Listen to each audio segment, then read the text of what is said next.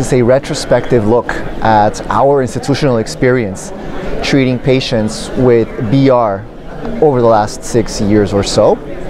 Back in mid-2013, we made an institutional decision to treat all patients with upfront BR, regardless of transplant eligibility. The analysis shows that you can achieve excellent response rates with an overall response rate of 88% and complete response rate of 55% when you treat all comers with BR.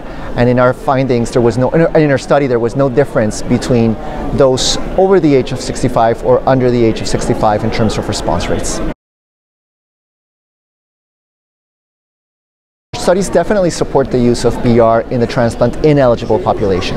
Our studies are pretty much in line with the STILL-1 and the BRIGHT trials, showing improved PFS compared to R-CHOP, and in fact our study suggests that there might be an overall survival improvement, although we included patients treated with CVPR as that was part of our previous standard. In terms of the transplant eligible patients, our study suggests that BR is indeed an effective induction regimen for these patients.